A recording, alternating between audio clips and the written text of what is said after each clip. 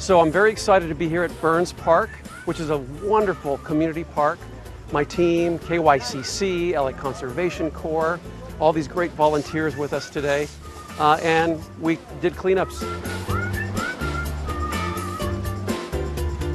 Lo que hacemos al día levantando los tombes ilegales, los artículos de basura grandes como sea una cama, mesa, tocador, más aparte las palm prongs de los palm trees y cualquier basura que esté en la calle. There are a lot of dangerous objects around and also bulky items that's like blocking the crosswalks and like the sidewalks as well.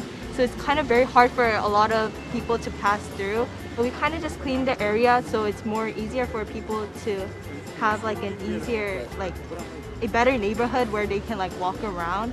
I think maybe this is the first time that there's like a whole work effort connected to the visit, which is great. And that's what we need more of in Los Angeles.